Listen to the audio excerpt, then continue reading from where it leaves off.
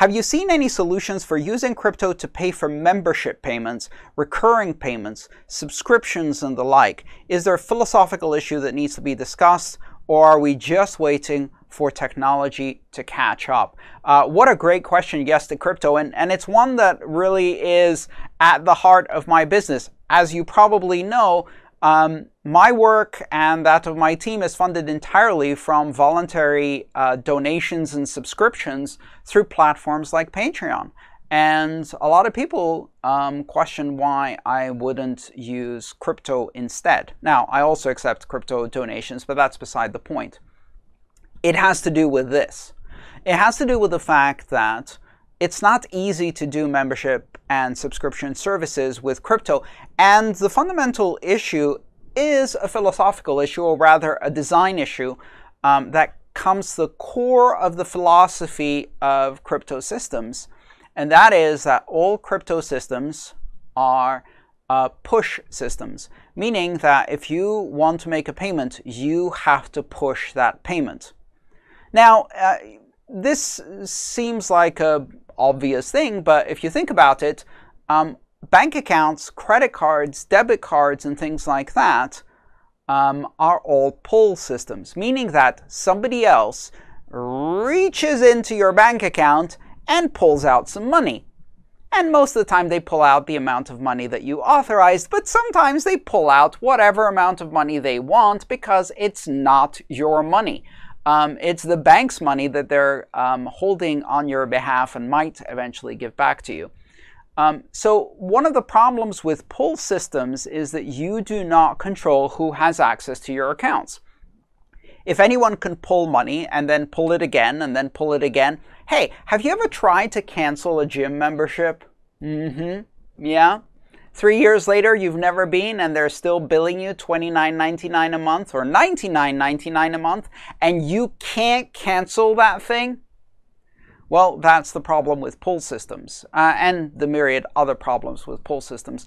Crypto is more like cash or a check. If I write someone a check, that does not authorize them to then dip into my account and take money again and again and again. If I give someone cash, that does not give them a way to reach into my wallet and take some more whenever they please. And crypto uses that mechanism. It's a push mechanism. So in a push mechanism, if you wanted to set up a monthly subscription, you would have to have a wallet that basically every month sends automatically to a destination.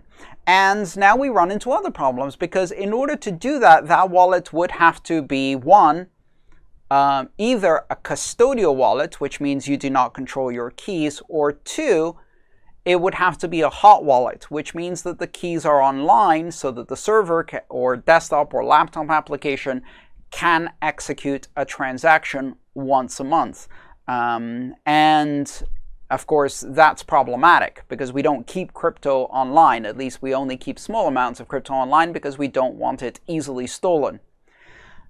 However, if you do keep a small amount of crypto online and you do want a system that can do these kinds of automated payments, here's an interesting thing. The Lightning Network and Layer 2 networks like that, which involve smaller payments and they involve hot wallets that are online, so you can do interactive payments, you can do microtransactions, you can do very fast payments, are actually ideal for these kinds of subscription services and for the kind of pay for a service instantaneously thing that you might have when you're reading an article or trying to do some kind of micropayment.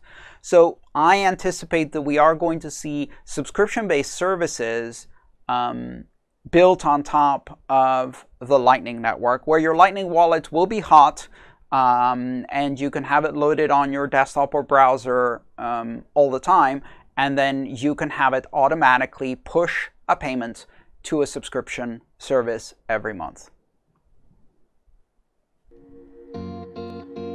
If you enjoyed this video, please subscribe, like, and share.